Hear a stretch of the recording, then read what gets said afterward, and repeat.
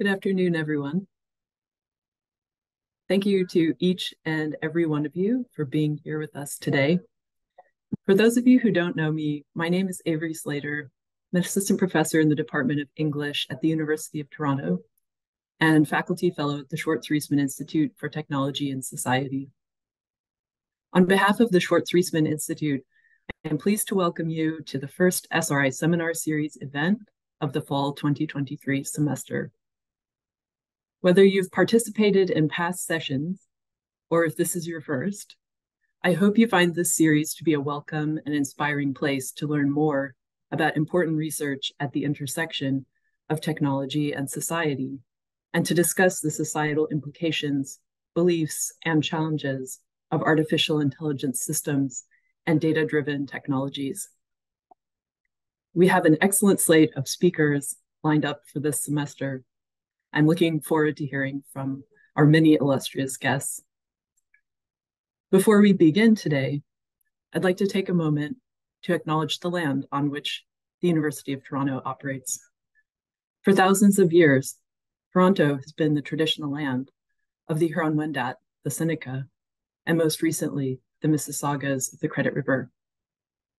These and other Indigenous peoples across Turtle Island developed complex and effective governance systems based on respect for all life and the intelligence of the natural world. Today, this land is still home to many Indigenous people working to reclaim their rights to self-determination. We're grateful to have the opportunity to live and work on this land. Although we may be joining from different places, we invite you to reflect on the history and relations of the land you're on. A few logistics before we begin. This session is being recorded. Aaron will speak for about 50 minutes and we'll take questions after his talk. During the Q&A portion of the seminar, we encourage all participants to use the raise hand function in the Zoom meeting controls to ask a question. If you could put a short version of your question in the chat, that would also be helpful.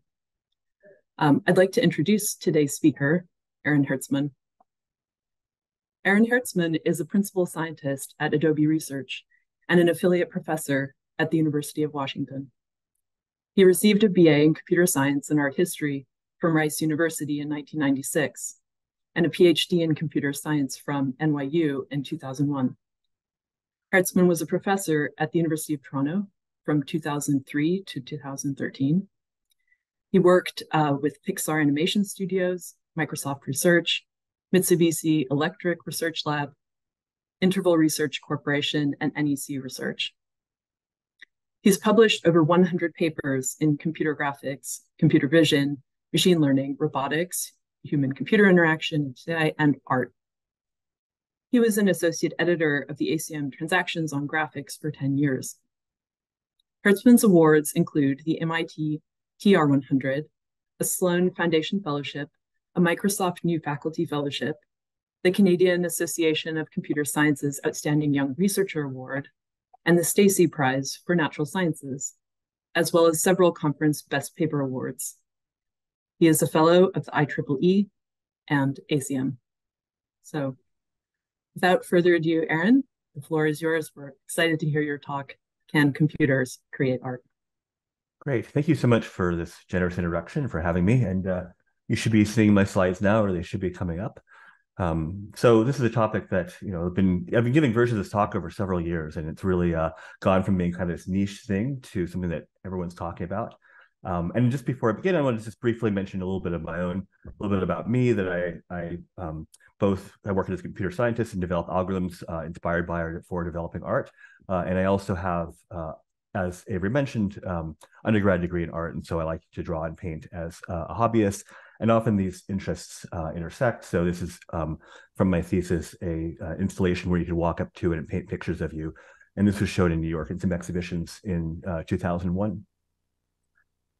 So as I think people probably know by now, the past decade has been really a whirlwind time for AI-driven art. And I think that the sort of the modern era kind of began around 2015 when this deep dream method came out. Was very exciting, at least for some people, for a few weeks. And the neural straddle transfer became very popular. And within a few years or within a short amount of time, as these new machine learning algorithms started to become useful for making things, people would start experimenting. They would make neural generated movie scripts. So this is one from 2016, and they would make fun things like neural generated band names. They would make knitting patterns. Just a long period of exploration of what can we do if we generate new data, new things from our existing models. There was also a move towards the fine art world. So this is an exhibition that I saw here in San Francisco in 2016, based on deep dream and neural style transfer.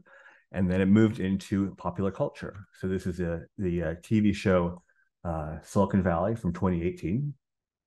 I like it. It's really cool. So who painted it? A machine. It's actually the first work of art made by AI to be sold at Sotheby's. So that was a joke. 6 months later, again, generated work of art was auctioned at Christie's for €500,000. And it was signed in the corner with the loss function for GANs. And you should have been hearing video on that, and I don't see any chat, so I'm going to assume that worked. Great. So these things got into the popular culture, and then by about a year ago, text to image started to come out. People could type in text prompts and generate images, and then it really blew up. Along the same time, academics have been developing new software algorithms, and sometimes the claims are fairly strong. So here's this is a very nice paper from 2017, but it says in the abstract of this computer science paper, we propose a new system for generating art. The system generates art by looking at art and learning about style and becomes creative. So this is fairly strong claims that are being made about what the algorithm does and what the code does. And this is picked up by the media. So for example, there were headlines: artificially intelligent painters invent new styles of art, the AI artist that can create its own painting style, and critics even prefer its work to human efforts. Well, what do the real critics say? So here's Jerry Saltz, who's one of the premier art critics in the world, talking about that work. Initial thoughts, incredibly dull, generic, boring. The programmers are not freeing up the program. I want the robot to tap into its inner robot. Be free. So it's a little hard to tell how serious this is, but you can see that what he's criticizing is not he's bought into the idea that the robot is the artist, and he's just saying it's not a very good artist. So there's just this idea here that the code is the artist. And so there's a real question that people have been discussing for a very long time, which is whether computers can be artists. And some people, when I talk to people, they say it's just a question of technological capability. So like, as long as we have enough GPUs, the computer can be an artist. On the other hand, some people I talk to say that of course not, because art requires intent or expression or something like that. And these don't seem like very scientific statements to me. So it'd be nice to have a little bit more concrete notion, because I think we have this intuition that art is this human thing, or some of us do have this intuition. It's like having consciousness or a soul, but these are almost religious arguments. And so there's kind of four main points I want to make here in this presentation. The first is that these AI software systems are tools for people to make art, much like many past technological tools that people have used to make art. And I don't think that computers themselves can be considered artists, and it's unlikely this will change. But I'm going to make some predictions as to what it would take or when this could change. I do think the practice and the process of making art and how we understand art is going to be transformed by these new tools. And I don't want to make very specific predictions, but I want to point to a lot of historical analogies when previous technological advances have changed or affected how we produce it or share it. And I think that these analogies provide a lot of really useful lessons. And as, we hear a lot of things today to the effect of this has never happened before. These tools are going to democratize art, or they're going to kill art. And I think these things really oversimplify things, and we can learn a lot by looking at historical lessons. And to that point, I think it's worth observing all of these different times in history when technology has transformed art, transformed the way we make it and the way that we think about it. So, for example, in the 15th century, Van Eyck developed effective techniques for oil paint, and this allowed artists greater control over tones, and it was much more practical in terms of just the practicalities of making and moving and producing art. And of course, Michelangelo didn't like it. He said that people who use oil paint are amateurs. It's too easy. Within the Western tradition, there was a trend towards increasing realism. So as painters and the oil paints got better, the artists were able to create these really, amazing illusions of visual reality. And I think it's hard for us to appreciate just how special and unique these pictures were, that in the 19th or 18th century or before, the only way you could see pictures like this that look real on some level is to see the work of a highly talented, highly skilled artist. And so the identity of what an artist is and what art is highly tied to the ability to create this visual realism and this illusion of realism. And so the threat to that came from photography. Photography was first the plaything of tinkerers, and amateurs would fool around with it and just see what happens. This is the first known existing photograph. And they would just take pictures of Instagram their food. This picture here is the first picture that's thought to have a person in it. There's someone in the lower left here. At the time, these pictures would take 10 to 20 minutes to expose. And so the person on the lower left there seems to be having his shoe shine, and that's why he's standing still. Everyone else who was walking along would have been blurred out. People would take selfies. But really, the impact became visible with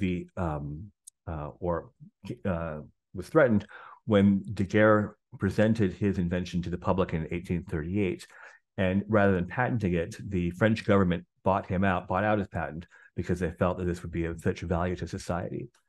And even from the initial presentations of the daguerreotype, artists felt threatened. So the classical painter Paul Delaroche is quoted to have said, "From today, painting is dead." The great Turner said, "This is the end of art. I am glad I've had my day." Because this technology, photography, does the thing that artists do. It makes realistic pictures. At least that's how it looked at first glance. So what was the real impact of photography? Well, it's a long story, but I'll just point to a few things. So one role of photography was for portraiture, which at the time, if you wanted a painting of yourself, you had to be pretty wealthy. You could also get a silhouette made, which is just, looks like this. And so it's not a great likeness. So this is sort of like the alternative. And so once the daguerreotype was presented publicly, within a few decades, a lot of portrait painters and portrait studios essentially either went out of business or had to change the way they worked. A lot of painters ended up retraining as portrait photographers. And even though it was a cumbersome process, you had to sit in a chair locked in, with your head in a brace, holding stiffly onto the armrest for, say, 8 or 10 minutes. And yet, as a result, we have these fabulous portrait photographs from the 19th century of people like the photographer Nadar here, who's captured in really fine detail. And Nadar made a lot of other really wonderful pictures. So the portrait painters saw their livelihood threatened and transformed. And within a few decades, one painter photographer said, "One knows that photography has harmed painting considerably and has killed portraiture, especially once the livelihood of the artist." So this is a technology that took jobs away from artists, basically, as he defines it. Now, there's also the more high end, the more formal end of art. And there was a long discussion, is photography art? And on one end, there were more of the tinkerers and people who would play around with these things and see what the tool could do. What does it mean to make pictures with cameras? One of the things that a new technology does is imitate old technologies and old art forms in order to advocate for its legitimacy. So there was a movement called pictorialism in which photographers would compose scenes in this style of classical composition. So classical painting on the left, photograph on the right that had the same kind of like stage set composition as in classical themes as the paintings. And as painting developed in response to photography, became more atmospheric, the pictorialist photographers also made their work more atmospheric. And eventually by the beginning of the 20th century, photography was accepted as a fine art form. It was being shown in major museums and galleries. And through a long process of many, many decades, it became accepted as a separate, distinct art form from painting. On the other hand, during this time, there were the haters. So Charles Baudelaire, the poet, wrote, in his review of a photography salon, if photography is allowed to stand in for art, it will corrupt it completely, thanks to the stupidity of the multitude. So that's presumably us. And so photography is this thing which threatens to replace art. Now, the artists themselves responded to this by rethinking what it was to make a picture. So Whistler, who's most famous now for the painting of his mother, wrote, "The imitator is a poor kind of creature. If a man who paints only the surface he sees before him were an artist, the king of artists would be the photographer. It is for the artist to do something beyond this." So now he's saying photography isn't really the right thing because painting is about more than just that. But even more, Van Gogh wrote to his brother in the pivotal year of 1888, "Accurate drawing is not the essential thing to aim at, because the reflection of reality in a mirror would not be a picture at all, no more than a photograph." So now he's saying that photography isn't art because realistic pictures aren't even art. And then within a few decades, the modern art movement was off and running. And even in the manifestos for the modern art movement, in this case, a statement on Dada, they essentially said that photography dealt a mortal blow to the old modes of painting. And so because they have a way to do the thing that they had intended to do, to make realistic pictures, now artists needed to break themselves free of the imitation of appearances. So in summary of photography, this looked at first like a tool that automated art. You press a button and the thing makes pictures for you, which is what artists do. And many artists criticized it, feared it, or disparaged it. What actually happened was we have a new art form, photography, which is viewed as related to but distinct from painting. The old art form was invigorated. And when I say invigorated, I think the modern art movement came about in part in response to photography. Our entire 20th century notion of what art is in response to the development of photography and other factors. Now, jobs were affected. Many people lost work or had to change the work that they were doing. But on the other hand, image creation was also made available to hobbyists. So people could be carrying around cameras with them where they went. Now we all have cameras in our pockets. And this has really changed the way that we communicate with each other, whether we make images and share them with each other. There are a bunch of different trends here, but many of these things repeat with different artistic technology that have been developed over the years. And I'll mention others. They're not all the same. There's unique things about each one, and the new AI stuff has some unique properties as well. But there's a lot of things that are also in common among new artistic technologies. So in this modern art movement, which came about in response to photography, I'm claiming, one of the things that became questioned is like, what is art? And what are these things? And conceptual art kind of made it suggested that, to oversimplify a little bit, whatever an artist does can be art. That the form is sort of independent from whether or not it's art. Now, when people talk about what is art, they often use very narrow definitions of this domain or that domain. For me, for the context of this talk, I take a very broad view. Art is anything that could be like painting, conceptual art, music, dance, movies, video games. I take a very broad view of what we call art, and then people within specific domains often use a much narrower definition. One of the important conceptual artists was Saul LeWitt, and he wrote quite a lot about how the idea of the work was really the artwork itself. And these works here are ones in which he wrote down a list of instructions, and then someone else would actually do the painting following the instructions that he provided. And you can, in fact, buy a Saul LeWitt and have it painted in your home if it's removed from the old location by his estate. So he's not painting it anymore, but it's still his artwork. And this is actually an important precursor to computer-generated art because he's basically providing a list of instructions. He's not doing the painting, but he is the artist. So once computers were able to make pictures by the 1960s, people started making art with them. And these are some of the early experiments by people like Michael Knoll, Frieder Neke, Vera Molnar. And this is before we had programming, before we had code. This is like plugging in wires or flipping switches or however they used to program back in the 1960s. And they would write code to generate different works of art. The one on the left simulates or is modeled after a Mondrian piece that has a similar appearance. And in fact, they did comparisons of asking people, do they, which one, the Mondrian or the generated one, which one do they like better? And people were split. Harold Cohen is one of the most important AI artists of the 20th century. He started out in a modern art tradition where he would write rules for himself to you move pen on a piece of paper or oil and follow those instructions. And then he discovered Fortran, and he's like, "Why am I writing, doing all this by hand when I can write code?" But basically, he spent the rest of his career writing more and more sophisticated pieces of code that follow a bunch of rules that generated figurative drawings and paintings, and then print them out. And his work is shown and collected by a lot of major museums and galleries, Tate and Whitney and so on. And we'll come back to see more of his thoughts later on. Artists always experiment with things. When we had digital painting, people would start painting with pens and tablets instead of brushes. Here's a painting by Andy Warhol.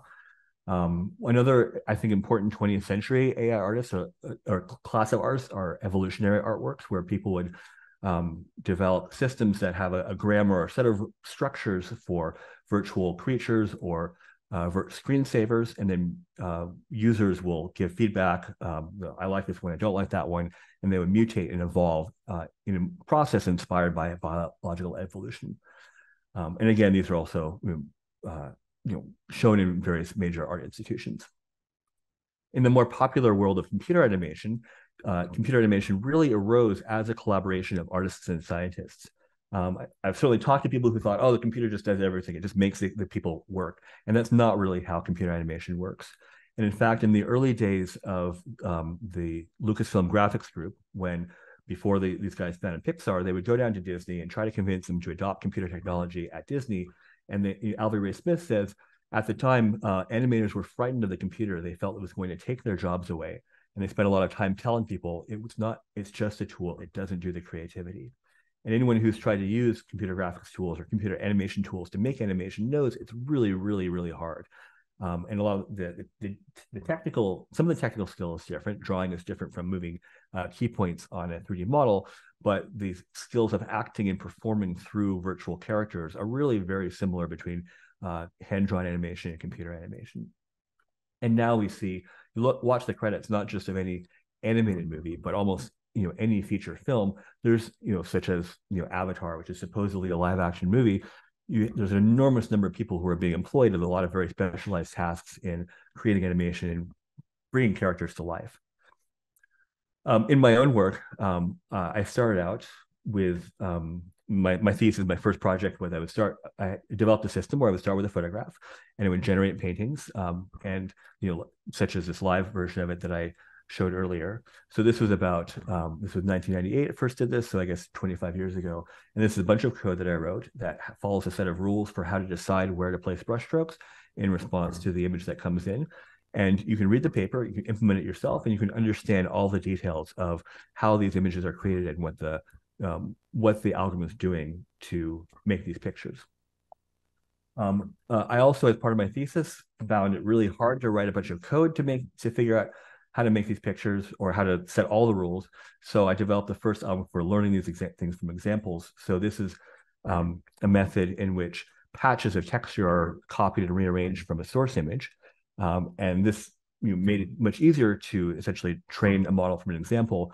But it still is following code and instructions that I wrote. You can read the paper and you can implement it yourself and understand how it's making decisions and what it's doing. And so when we use these machine learning tools, we are using code that people have written and designed, and a user is then using in some way. And so one of my favorite GAN artists is Helena Sarin, and she makes the analogy to watercolor. If you've ever used watercolor, it kind of feels like it has a mind of its own. You have to learn how to work with it. And she says making pictures with GANs is similar to this, that you have to figure out how to work with what the GAN does.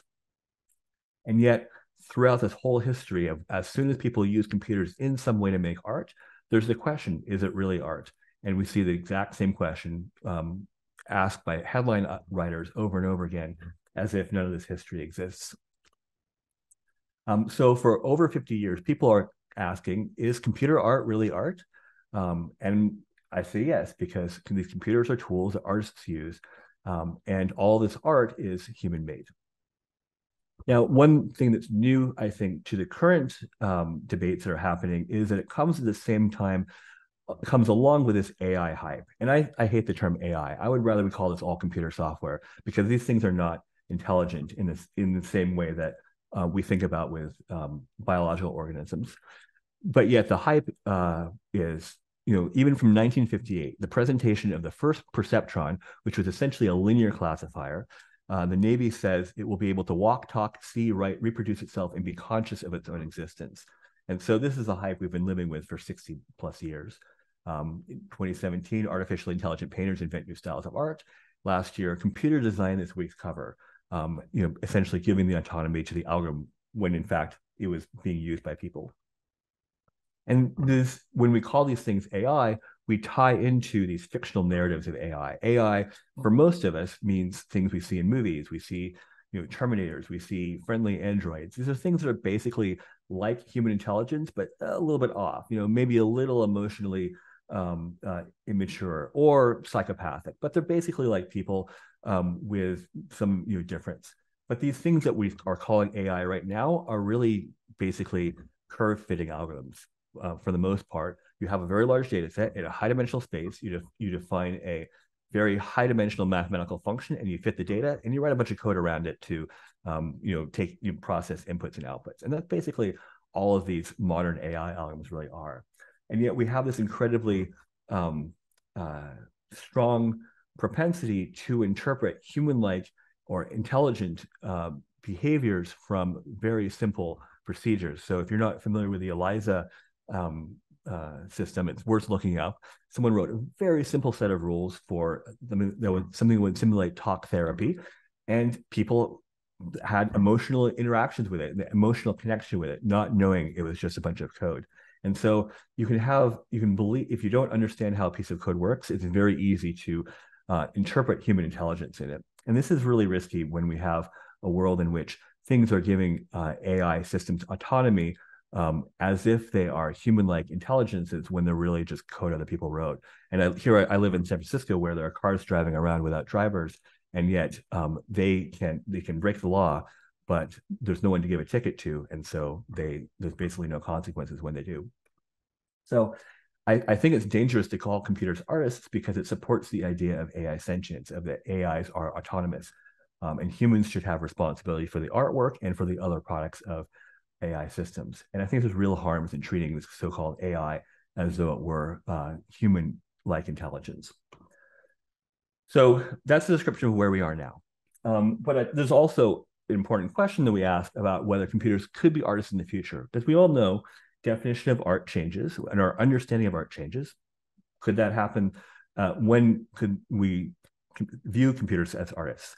And again, I think it's a hard question to figure out even how to pose the question. Can a robot write a symphony?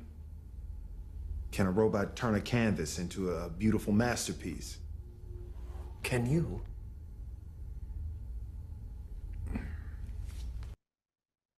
Now, I want to emphasize that it is hard to make good long-term predictions. So I'm making predictions here, but there's some things are hard to predict and more than others.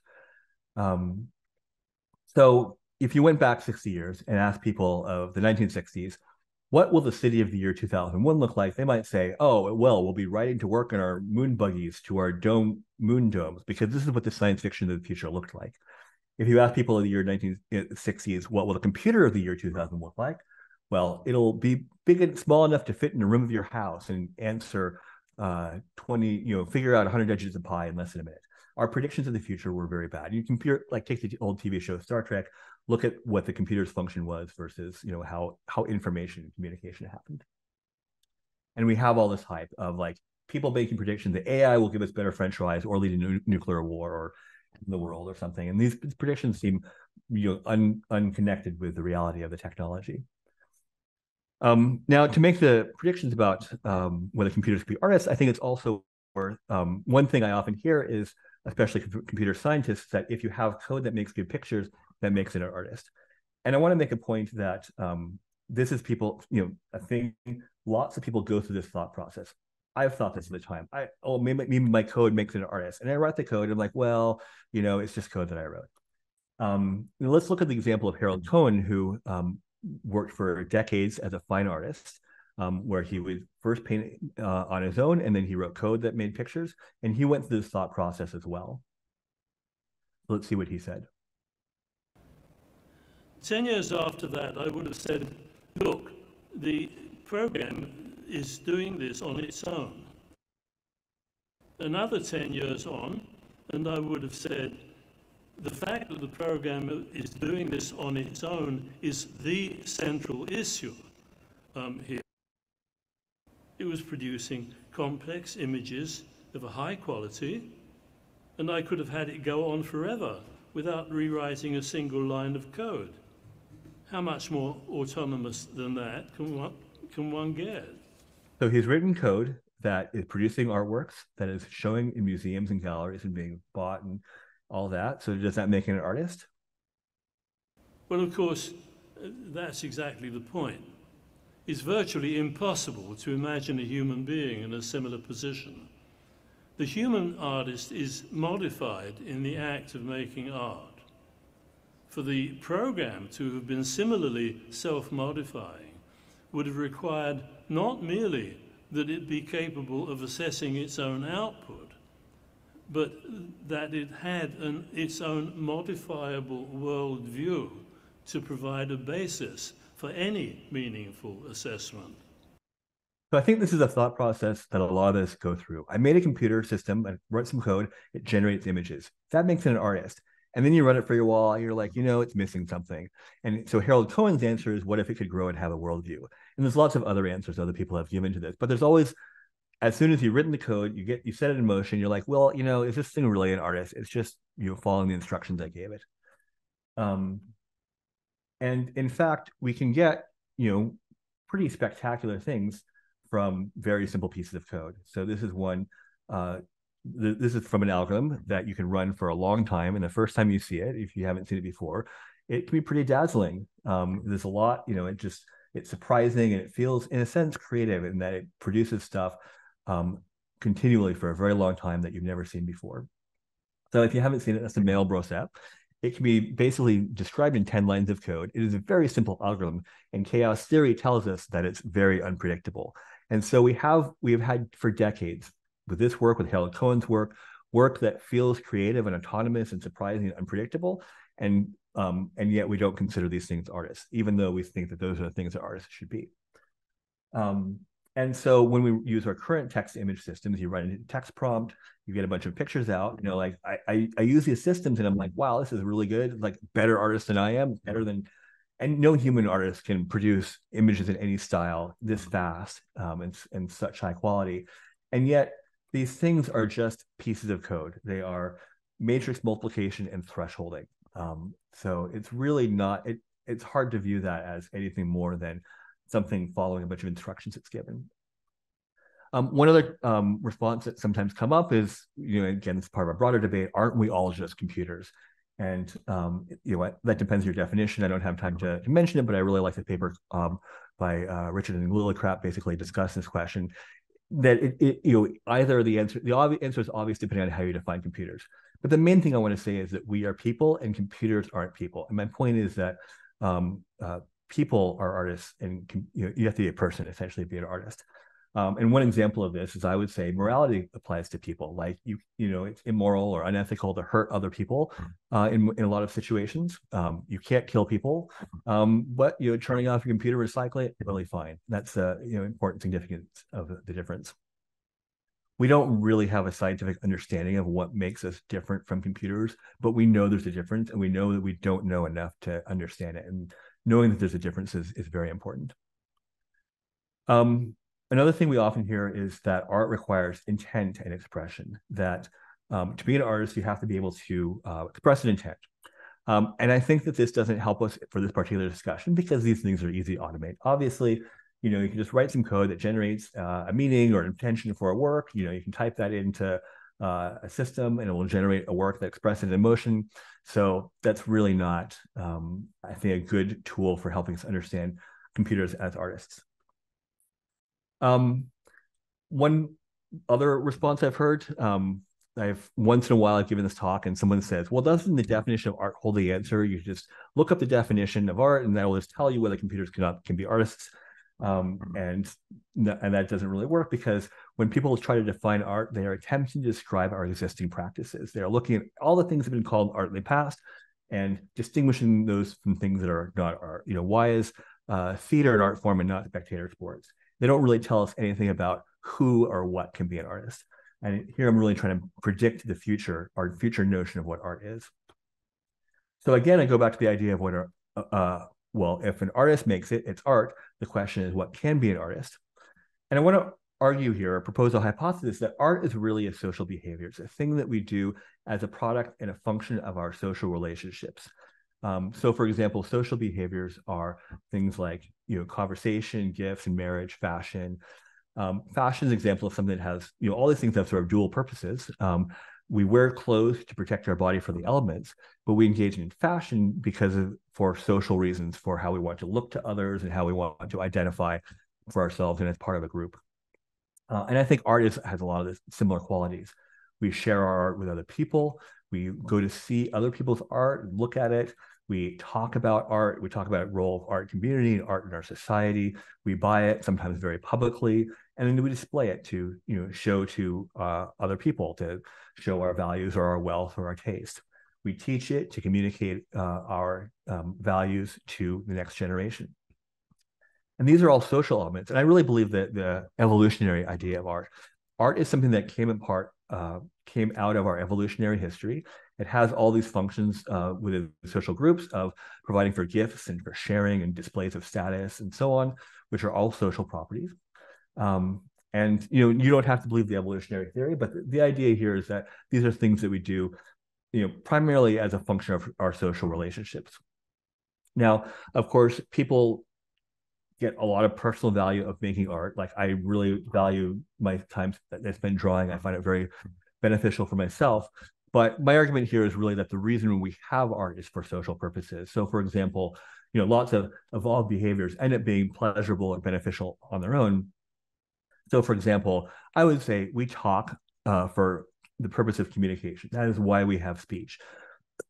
But people may still talk to themselves or sing in the shower and so on. That doesn't disprove that speech is for communication. And it's the same thing, I think, for art.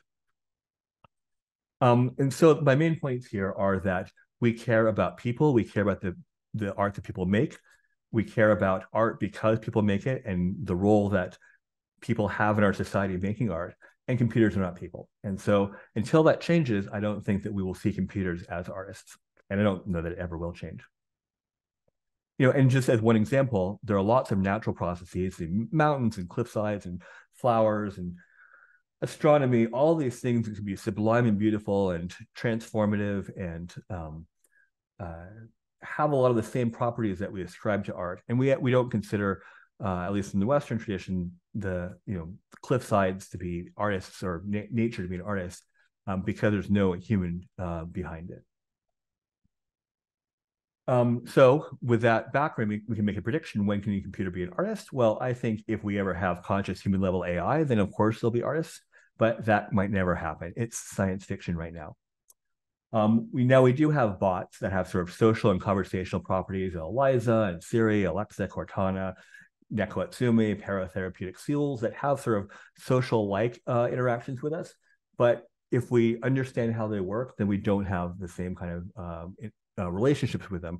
So I think it's possible that people could infer human-like qualities to them, but I think it's often them being misled. And finally, just software that you pull off the internet and press a button and hit go. I just don't see how we can understand these things as artists without being misled as to the nature of how AI works. Now, that's a statement about what is art and what is not art. But there's a lot of other things that happen. I think that these new tools are going to potentially change art a lot in ways that are very complex, and they're hard to predict and hard to anticipate, the specifics at least. So for example, here's Les Paul, who's one of the main innovators of the electric solid body guitar, and he played very nice jazz and swing tunes, very, very pleasant stuff. There's just no way that he or anyone else could predict the effect that his invention would have on Western pop culture in general, on music, and so on. And the music people making 30 years later. Another example from a different era, when recorded music was invented, performance musicians campaigned against it because it was going to take away jobs from performance musicians. So this is from a campaign from 1927, in which musicians that would perform in movie theaters were hopping mad, were like very angry that people were going to add recorded soundtracks to movies instead of hiring musicians to perform in the movie theaters. And they had said that like having a recorded soundtrack can't replace a human musician. And indeed, a lot of these jobs for performance musicians were replaced by movie soundtracks. And now with recorded music has really transformed the way we appreciate music, how we understand it, and the kind of music that's made. One example being hip hop, which was a product of many factors. One of the factors that was important for hip hop was this technology of having dual turntables and a fader and a microphone. And then basically, two people with a record collection could make music, and they invented new kinds of art forms that couldn't exist without this technology, that were really transformative for popular culture. And of course, there's, at least when I was growing up, there was a lot of people saying, this isn't really music, this is just noise. And this is a case where I think the aesthetic artistic judgment is also a product of other societal factors, essentially racism. So as I've said, I think it's hard to make specific predictions about exactly where pop culture will go, where will the art forms go. You can't predict what artists are going to do in the future, how they're going to use the tools. But I think there are trends that we can predict from, given all of this history. The first one is that the future AI tools won't look like what we have today. So all the discussion and turmoil and debate right now is around text to image, which is you type in a text prompt and you make a picture. And that's a really impoverished way to make pictures. It's exciting and interesting and very fascinating, but the tools of tomorrow are not going to be that. They're going to be much more, offer a lot more creative control. They're going to be specialized to different circumstances. They're going to have fit into existing workflows and so on. And I really believe that artists are going to find new ways to use these tools. They're going to make new things with them. New styles and genres and techniques will emerge to the point where we can't imagine not having these tools, just in the way it's sort of hard to imagine not having photography today. More people will be able to create and communicate in ways that they wouldn't have before, that you can, make pictures and share things with each other in a more casual way with affordances that are not currently present. I think there's disruptions to artistic labor markets that need to be reckoned with, and these things end up being, a new tool in the sort of battleground of labor economies that we need better protections for in a society. And there's difficult ethical challenges that result as a product of that. And thinking about how do these tools work, how do they get produced, how do they get used? But I'm very much a believer in art and artists, and these things are, as the tools get technically better, our bar for what we'll expect will get higher, as it has in the past. And we will always be discerning and care about the new unique things that great artists can make using these tools. We'll get bored with the same run-of-the-mill text-to-image results, and the bar for art will get higher and higher. We will always need artists because we will always care about what people are making and people are sharing, and we don't care about the algorithms except as a temporary fad. And in short, I think that we will once again rethink what art is. Thank you.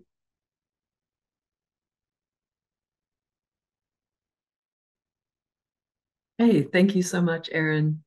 Fascinating talk. We're pleased to move now into our discussion period, and we do welcome questions from all participants.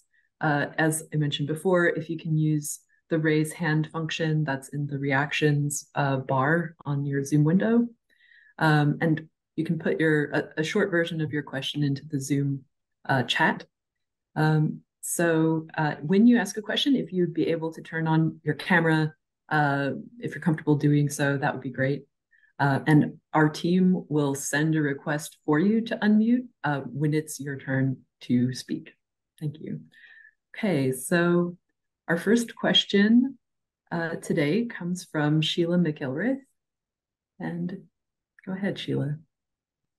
Hi, Aaron. Great talk. Thank you very much. I had a whole bunch of questions. So I read your abstract and I had a whole bunch of questions planned, and you answered all of them for me. I love the narrative and the analogy to photography, which was something that I thought about too. You answered this question, can computers be artists? But one of the questions that I had coming into this was, can computers be creative? And which is a slightly different question, which I find harder to answer. And I guess the other thing I was wondering about was the implications with respect to responsibility and law. When we not think so much about visual, I know you defined art very broadly, but when I think about generating some of the issues that are arising now with generating text, with copyright, with what can and can't be copyrighted, and again with respect to accountability. So thinking about AI having its own goals and intentions, its own modicums of expression, and whether can AI be creative, or can computers be creative? In your opinion, does that fall under the same set of measures as being an artist? And what are the implications with respect to responsibility in law and some of the questions we see emerging in society? Yeah, thanks for the question. Yeah, it's a really interesting question. Great to see you again. Yeah, you too. Yeah, so I think so creativity is another word people struggle with. I know. And there's one of the classical psychology definitions of it really just focuses on the product of this is a creative work because it's surprising. And I think that kind of misses the point of how we understand creativity. I see creativity, one way I see creativity is sort of a gift word. You say oh, that thing you did is really creative. It's the way we praise people who did surprising things. But for me, as I both, do research and paint pictures, for me, a lot of the experience of creativity is really about an experience. It's about being surprised and producing something that you didn't even know you were going to come up with, that you start out with an idea or exploring oh, this paper is going to be about this thing, or I'm going to paint a picture that looks like this. And then you start doing that thing or exploring that space. And then something happens that you did not even plan. And that to me is and then you mean it's even better that we had intended in the first place. And to me, that I feel like a lot of that's what about creativity is. It's not just surprising to the people who saw it, it's surprising to the person who experienced it. And that's not something that really we can think about writing code that models that process and simulates that in some way. But I think in the end, this code is following instructions, and I just don't see how you could use those notions of creativity when describing a system that is following a set of instructions that it has been provided. With regard to your second question, I think we expect that relates to law to some extent when you read justices or the patent opinions, and the patent office says, well, we can't call it art because the system's not being creative, or that discussion comes up in those legal discussions, and so there's some connection there.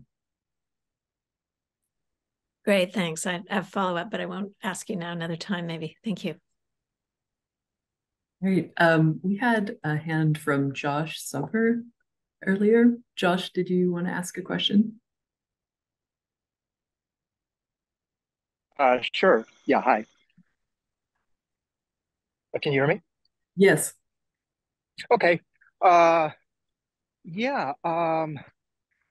I was in regard to your assertion that, and it would seem to be quite true on the face of it, that it was the advent of photography that forced the visual arts, painting in particular, to have to come up with a new way to go on as art. But would you agree that that there probably was more to it than that? And what I'm getting at here is, if you look at all the companion arts surrounding the visual arts, and keeping in mind that all of these arts talk to each other and are interaffected by each other, and they're also interaffected by political ideas and philosophical ideas, that there was a larger movement going on that was in reaction against the implicit assumptions of industrial technology. In other words, that there were, kind of Enlightenment era philosophical underpinnings to it. And that's what you see being reacted against in a lot of different ways in a lot of different art forms.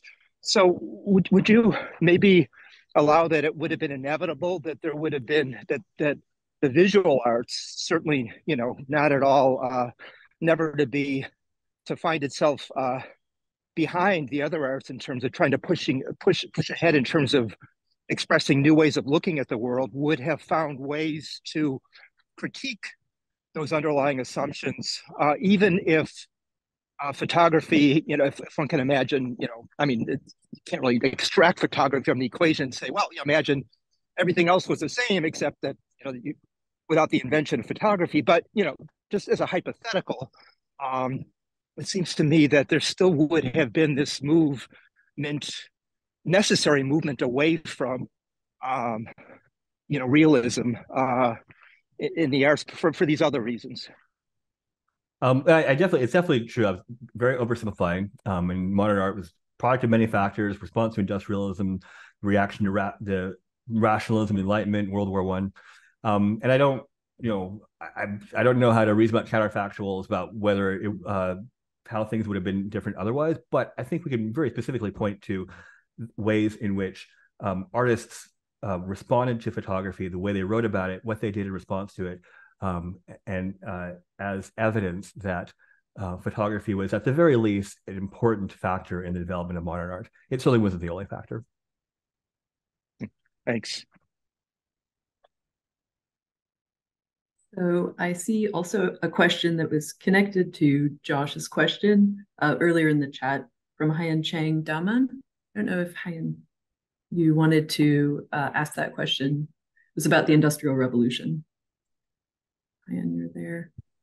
Oh, sorry. Can you hear me? It's fine. No, yep. No, that was in response to the previous comment. So I'm actually fine. Thank you. Okay, great. We'll go to PD Magnus. And for those of you who may or may not be waiting, if you can use that raise hand function in the reactions bar, that will help. Thank you. PD Magnus. Hi, thanks for the really fascinating talk. So insofar as counting as an artist is a social process or a social status, it seems like part of whether generative algorithms get to count as artists isn't just the question, will they eventually be people, but it's a question of what kind of how the social institutions will develop. Do they come to be counted as artists? So do you think that's right, that part of it depends on what future social developments are sort of in parallel with or even separately from whether the algorithms get complicated enough to count as to be people? Well, I mean, anything's possible, hypothetically, that we could all, have a different relationship to these machines, that we could have different,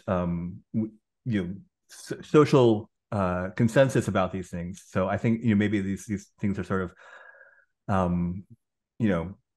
six of one, half a dozen of the other. My hypothesis, my prediction is that it's really about the social status and social relationships of these machines, and everything else sort of secondary to that. I'm not sure if I understood your question, but maybe that's related. Okay. Did you want to? Oh, I was just going to say, so it seems like the social status of the machines, though, might develop or change independently of the question whether they've become people or not.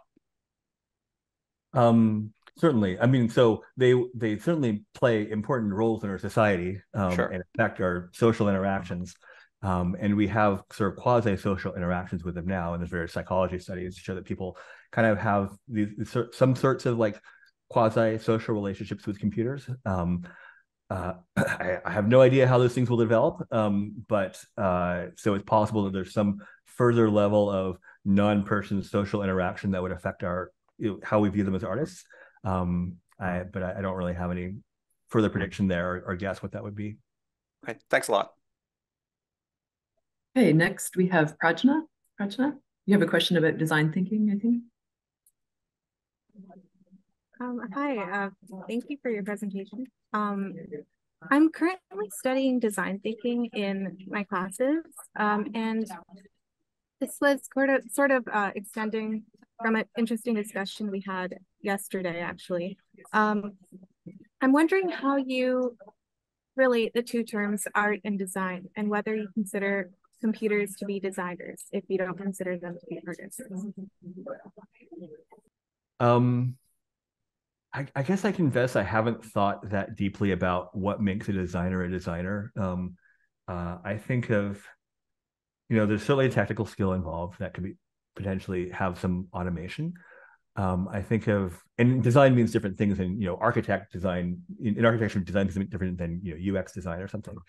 But I think a lot of what a designer does is at a high level, like they translate understanding of a domain and how people use a system or use a building or interact with a design, and translate that into proposals. And I feel like a lot of that is, I'm not sure if I could articulate it. I feel like there's a human element to that couldn't be automated, like if you're communicating values through design, for example, then there's some human authorship there. Beyond that, I don't think I can say anything useful though. Great. So now Anthony S. I think you had a comment earlier. Mm-hmm. Hi, yeah. My question was going back to talking about whether AI can be creative.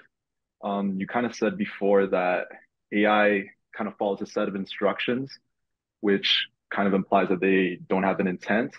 But even when we're looking at human art, you could argue, maybe even in the music industry, that there could be songs that are extremely generic, where let's say the artist chooses something that maybe in the culture right now is popular. They choose a generic beat, generic lyrics, but we would still consider that art because it comes from a human. So if we were able to make an AI algorithm that takes maybe a type of sound that is popular at the moment, but still chooses their own and makes their own production lyrics, what would be the kind of the difference between the two? Or do we consider both not to be art? I would say, like, I mean, it's a really good question. These are difficult cases. I would still say that somebody who designs an algorithm that mimics popular styles, you can do so very effectively. And we have lots of code that, that produces pictures that are showing in museums. So by any standard, you would think as an artist, but I'd still say that like the thing is just executing code. Whereas if a person is doing the minimum bare amount of effort of just like, I had an idea, I typed in text, I produced images, or I spliced together things in a very unoriginal derivative way, I would still say that's art. I would just say it's just not very good art. And really, like, it's a value judgment. It's really like other axes you care about.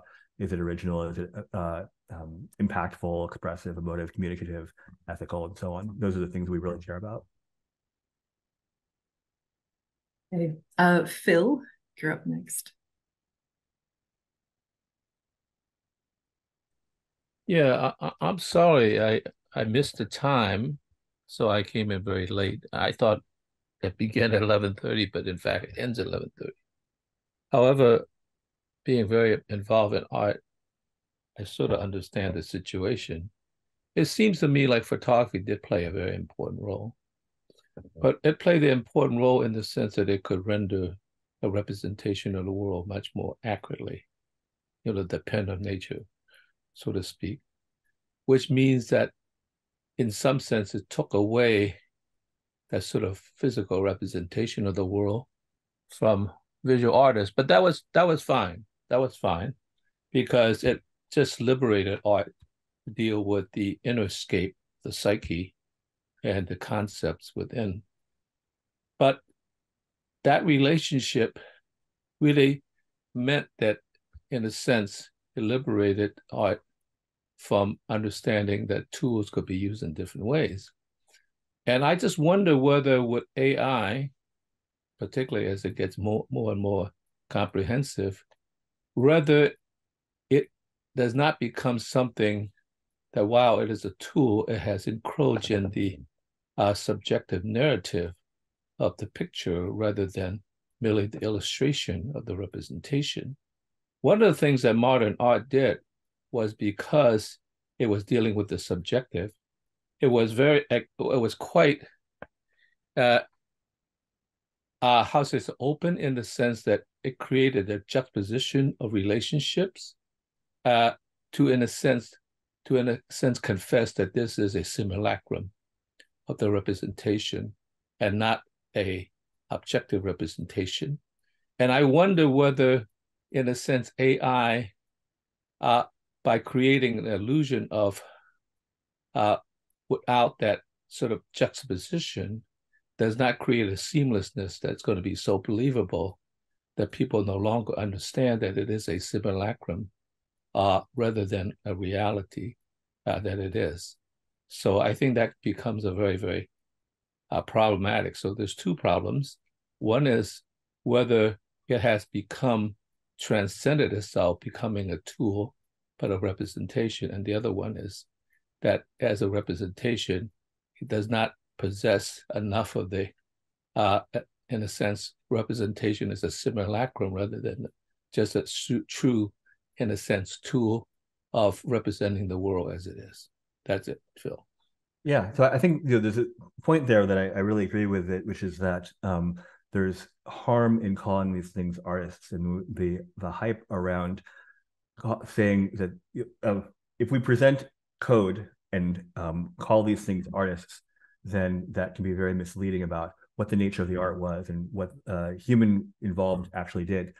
The point about photography was not just that it took away the creation of reality, it's that it really threatened artists' identities as to what they did, because what artists thought an artist does, visual artists anyways, is like make realistic pictures, and artists felt very threatened. All the things people are, some of the things people are saying now about AI threatening art are the exact same things, were similar things people were saying in 1838. And now the idea that we see it as a liberation of the notion of art, they did not see it as a liberation. And some of those jobs were affected at the time. People who were professionally employed to make portraits were, had to change had to switch to photography. So all these things that people are saying now around AI is doing these things that artists do are things that people have said that it's replacing artists at different times in history, recorded music and digital photography and many other times, computer animation as well. Great. Michael Gurzoy, you want to ask a question? Yeah. Hi, Aaron. Good to see you, and thank you very much for the talk. You too. So I wanted to kind of give an example where I think maybe it pushes the framework a little bit. So that would be, for example, Move 37 by AlphaGo, which kind of at the time, people have certainly commented on it that it seems creative.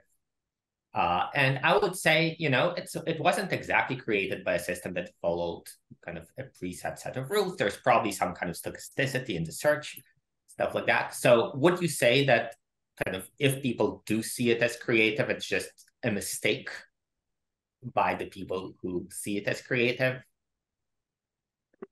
Well, I guess it depends. People mean lots of different things when they say creative. I think, I interpret that comment as saying this human-like intelligence did a surprising thing that would have been surprising if a human did it. And I think that it's fair to say that, like, had a human made this choice, that would have been really surprising. And, I hear that example brought up a lot in the computational creativity context. Lee Sedol, the professional Go player, says that move was very creative. And this is now the evidence that everyone provides for computers being creative.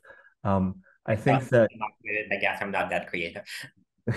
I'm sorry. I don't mean to, blame you. I'm saying this is a very common theme. I think that, these things can do things that if a human did that, we would say that person is creative, for sure. But I think that giving the same creativity notion to the computer, I think threatens these other misinterpretations. I also think the Go example is a little different from artistic creativity, because that's much more creativity in solving a mathematical problem. That's a situation where you say, like, it's essentially like, there's a bunch of examples in computer animation where you say, like, I want to run an optimization that, satisfies some task. And you get these results that are surprising and funny. And, there's a paper called something like this surprising creativity of, I forget, like evolutionary algorithms or something. where you get these it just feels like magic. You like write some code, you would say optimize this thing, and some unexpected cool thing comes out, and it's natural to think, oh, this thing did a creative thing, even though it's essentially finding the optimum to a mathematically well-defined problem that you've defined through some search procedure. And I think AlphaGo is an example of that. It's essentially a mathematically well-defined problem in a search procedure, and it found a solution to that problem that was unexpected. Right, but isn't sorry if I could ask a follow-up. So at least I think I'm kind of not by any means a poet, but I sometimes write things that rhyme, and the experience of doing that is quite similar, right? So you have some kind of meaning that you want to convey, maybe you're a little bit flexible about it, and then you just do a search about how do I fit the words such that they look like a poem. So that seems like ordinarily that would be described as being creative, but it also seems very much like a search problem. Yeah, I think, a lot of creativity does feel like a search problem, but in a way it feels like there's an objective function there that you can't define well. And I feel like in some sense that's a little bit, that's one difference. It's not the most important difference, but a lot of creativity is like, I think I'm solving this problem. And then you do a thing and you're like, oh, actually I'm solving this different problem. Or I don't know exactly what I want, but if I search enough, I'll find it. That's sort of a kind of notion of creativity that's very hard to implement in an algorithm, because an algorithm, at some point, you define the objective function.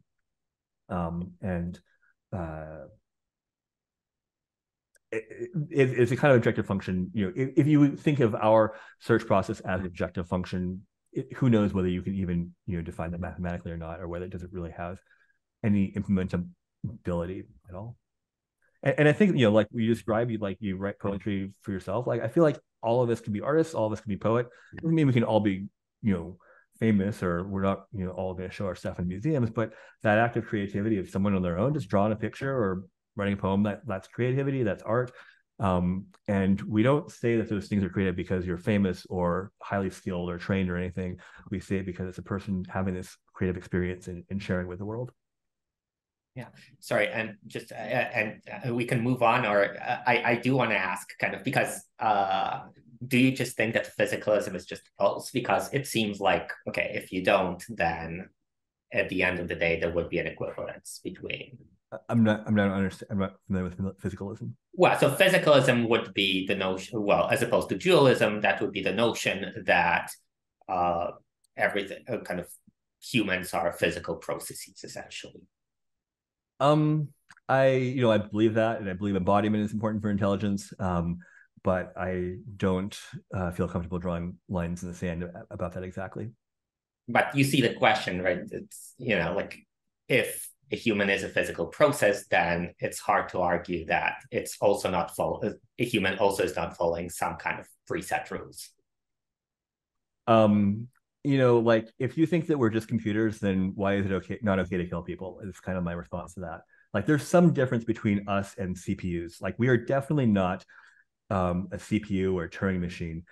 Maybe hypothetically, there's a way to simulate human processes. We don't know what that is. We don't know if it's possible. It's it's like discussing the future economy on Mars. Like, who knows what that world will look like when we understand those things? It's really so far from our understanding. I just don't think it's worth assuming that we are computers and therefore that everything is equivalent. If you assume that, there's all these other unpalatable consequences for that belief. Well, or you could just say, a complicated enough computer you should also not destroy. So that's an option. Again, okay. I feel like it's science fiction. Yeah. Thank you. So we have a very interesting question from Uchenna Ugwu about intellectual property rights and recent legal decisions. Uchenna? Hi. Can you hear me? Mm-hmm. Yes. Right. I find the discussion interesting because we've, at the Schwartz Institute, we made a recent analysis of this particular topic. For those who are not aware, in August, a district court in the US made a decision. That's the case of Fowler versus Perlmutter. I think I just put it down in the chat for those who are interested. And basically it said the person who was suing was saying, hey, my computer generated this image, 3D image of a train running on tracks, and says, hey, that the computer should be given the copyright as the author of that image so that nobody else would be able to use it and do other things. And the court was very strong in emphasizing that there needs to be a certain level of human input to assign authorship to machine-generated art. That's the decision of the court.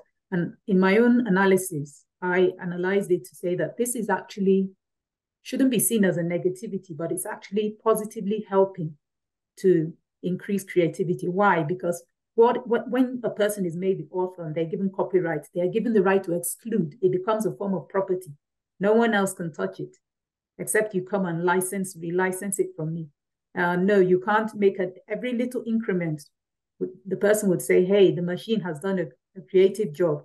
Now, if you want to further work on that, then you would have to start paying licensing fees. I'll give this analogy, though it's not exactly art. For example, in the area of seeds, before a person can take a seed and say, oh, let me produce a genetically modified or improved version of that seed, they need access to the original seed. If you could see a lot of the generated art more as a form of seed that should be open, available to different artists to be able to use to advance their creativity, that would help more in sustaining the idea of creativity, rather than every time he makes a little increment, he now says, my machine authored it. You've got to pay to look at it. You've got to pay to even make any additions on it. For those who are interested, I'll be glad to share it's a very short article, just 5 pages, analyzing who an author is based on the decision of the US court and also Canadian law and international law regarding that aspect. Great, thank you. Yeah, so that's a good point. And I think it's a good point that, had the court ruled the other way, it would have been really dangerous if, you could just press a button and then the system is copyrighted bazillion, infinite number of pictures. I think, it's worth pointing out that case, some people interpret that case as meaning AI pictures can't be copyrighted, but it was really making a much more narrow legal point, which is that copyright law in the US requires a human author. And this is, there's a precedent from this case where I want to say a baboon had, played with some photographer's camera, and then PETA sued that the baboon should be the copyright owner of that photograph. And, again, copyright law says no. So, that court case doesn't say anything about whether computers can be, what images can be copyrighted by people, but it's really like, protected us from a world in which, you can just write code and that just produces a million copyrighted pictures. Yeah, thank you. But anyone who wants to read that, I'll be glad to share it with them, or anyone who wants to contact me to read that. Thank you. That's very helpful. Thank you. Adam, I see your hand. Want to ask a question? Yes, thank you. So not really the whole AI sentient thing is a fascinating question, but I think as soon as a robot starts acting like Robin Williams in a movie got his citizenship, so that's the end of that story. Start my video. So sorry, I thought it was on. Okay, so my question is, once AI art gets updated to a point where it could do animation frames, would that be kind of like the end game, almost like a steamboat took over sailing kind of thing? Because I feel like that is ultimately the last point of the map right there. What's your thoughts? I think that there are already machine learning tools being used in animation production now, and more there are a bunch of startups that are automating certain things there. But I think in the end, like, if you're just generating animation with code, it's it's going to be obvious and boring, no matter how technically skillful the code is after a while. And like the great movies are going to come from artists who are proficient in using those tools and making new things that we haven't seen before. Okay, thank you. So I want to take moderator's prerogative and ask you a question about what you were saying about modernism. It's something of real interest to me in my own work. I'm thinking about how photography for modernism represented, for people interested in art theory at the time, represented a crisis of reproduction. And that crisis of reproduction, for people like Walter Benjamin, allowed this idea that art could be democratized. And I heard you mention the democratization of art in your talk. I'm interested in your thoughts on the democratization of art. I guess what I'm thinking about is the crisis of AI art a crisis of reproduction as it was for modernism, photography? Or is there something different about the fact that it's a crisis of generation? Is the crisis of generation the same crisis as the crisis of reproduction? If it is, why is that? And if that is the same crisis, does it have the same stakes for democratization, or are there different stakes? And I guess I'm kind of trying to connect that in a way to Uchenna's question about intellectual property rights. So if AI is generating art based on essentially style transfer from a data set of everyone else's art, what does that do to the democratization of art? I know that's a lot of different questions, but it seems to me that modernist problems around reproduction and the AI generation problems might have some differences, but perhaps they lead to the same place. What are your thoughts on that? Yeah, those are fascinating questions, and I suspect you know a whole lot more about modernism than I do. But I have a few responses. I think, well, so I actually don't like the word democratization of art. I like, it feels like a very Silicon Valley kind of tech hubris hype kind of phrase. And there's a lot, because it has lots of different concepts, which I think are worth discussing separately. I think that the positive side is providing casual people or like non-experts more ways to communicate, express themselves, more on-ramps for creativity, and improve skills in various ways and explore and create things. That's the positive side of it. Obviously, there's a negative too. With respect to the relationship between reproduction versus generation, I think that they're analogous. It's not the same thing because we've already been through the reproduction thing, and all of the debates that people have about you don't have a unique work of art anymore. Like, does that mean that the aura of the original thing matters, or the new one is somehow worse? And now we've figured out whatever our opinions about that are, we figured it out. Now we have this new threat to our notion of what made an artwork unique was, even though you could reproduce it, it was still a person made that thing in a way that people understand, that you recognize the author's voice in in a photograph, at least if you know enough about photography. And now with these new things, we don't recognize the author's voice, and we see that words have been put together automatically in a system that looks like something that a human does. And so we now have that same crisis, an analogous crisis to what we had before. That's sort of how I see it. I don't know, maybe you have a different view. No, that's great. Thank you.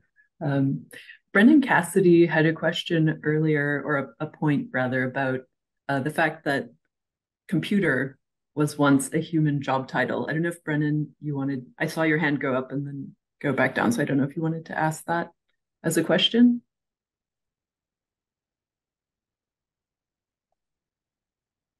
Okay, maybe Brendan's not. Okay, so if other people who haven't asked a question yet are not waiting to go, we'll go back to Josh. Josh, if your hand is, I don't know if it's still up or if it went back up. It went back up. Yeah, Aaron, I'm curious what your thoughts might be about tying together the notion of creativity, human creativity versus animal creativity in the context of what might or might not be art. And then this is kind of a very complex question. And then tying these back to kind of recent notions that have been floating around in various fields that talk about human beings in terms of embodied self-organizing systems that function within a larger ecological system. So thinking about human creativity from that sort of biological point of view, you recognize it as something which is intrinsic to essentially moment-to-moment functioning of not just of human beings, but of all self-organizing systems, that is to say, all living systems. So many of these writers now argue that one, in a certain very generalized sense, can talk about sentience as simply this normative capability of all self-organizing systems to kind of create a boundary between them and an environment that they interact with. And they maintain a certain purposiveness, a certain goal-orientedness, like the bacterium that, that the bacterium's world, their perceptual systems in the sense that they have, they have a certain sentience towards their environment is oriented towards, sugar gradients. And that's how they understand their world. But so the larger point here is that with humans as well as other living systems, you have a kind of an ongoing, continuous creativity. It's a kind of a self-reflexive, a recursive creativity. And if we compare this to our machines, we see that essentially our machines act, they belong to our own self-organizing internal ecosystem. That is to say, they act as appendages in the way that, a bird's nest acts to a bird, or a spider's web acts to the spiders. The bird evolves, the nest evolves, as the spider evolves, the web evolves. So what I'm wondering here is, even though, you said that, well, it's a thorny subject. Some artists have argued, or art theorists have argued, that yes, we can ascribe a certain artistic creativity to animals, but I guess the lines I'm thinking along here is that thinking about humans and animals and distinguishing them from our machines, our present day machines as appendages, makes it clear in the sense that we're asking the wrong question. It's not a question of whether we might ever develop some sort of a machine in the way we think of a machine in terms of something we make, that sometime in the distant future, if ever, we might be able to create one that has sentience or that is truly creative. I think that from this self-organizing point of view, it's the wrong question to ask, is that it will always be an appendage because of the fact that it has this relation to us as appendages or as organ systems have to our body. But animals don't have that relationship. And so one could imagine that, say, something like wetware, which we've already created memory within by manipulating DNA in test tubes. In that case, we're dealing with living systems that are already extant, and we can contribute to sort of creating, essentially, sort of steering them in ways that act like computers do in relation to us. But the difference would be these are already autonomous, self-organizing systems on their own. And so it would be a very different relationship between us and them. So here you have a notion of creativity, which ties us to, which allows us to think of a different kind of a machine. In fact, I suppose you would need, it would be so different a notion of machine that one might, have to change the terminology. But at any rate, do you think about at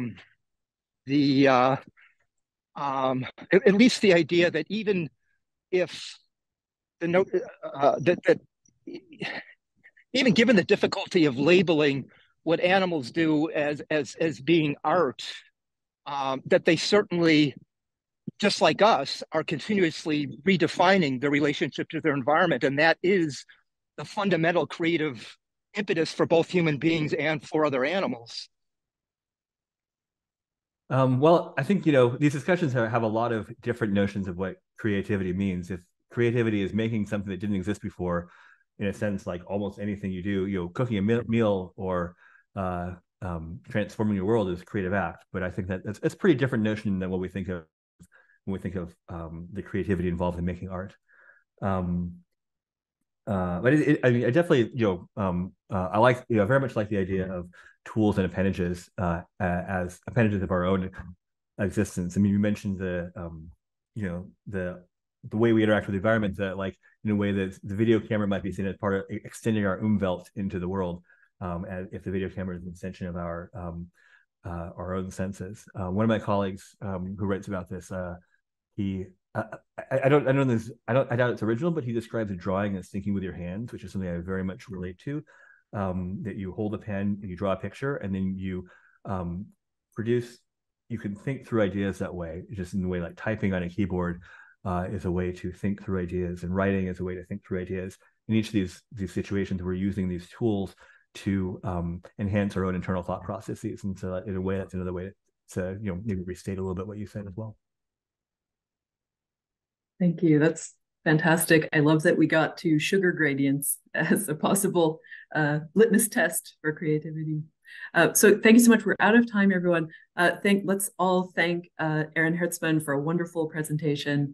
Thank you to everyone in the audience for joining us for our first seminar event for this academic year. Please join us next week, September 27th. We have a talk by Schwartz Reisman faculty fellow Shayan Guha. Shayan Guha is an assistant professor at the University of Toronto's Faculty of Information, Department of Computer Science. The talk is Deconstructing Risk in Predictive Risk Models. So we'll look forward to seeing you all then. And thank you again, Aaron Hertzmann, for your wonderful talk. Thank you. Thank you.